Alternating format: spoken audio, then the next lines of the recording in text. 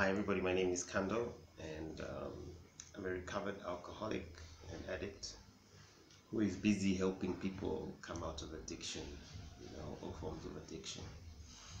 Yeah, so what's on my mind today,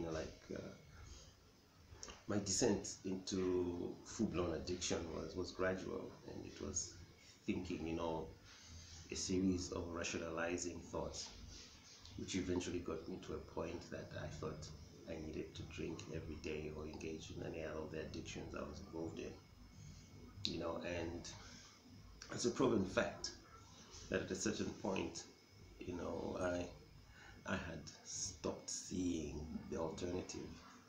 So that's what addiction does to people. They fail to see the alternative, and until they either go insane or they die. So I was on my way to death. I was on my way to insanity, and it's just by the grace of God that I am sober now, and for that I'm very grateful. If you have that same problem, you can beat it. Solution is out there.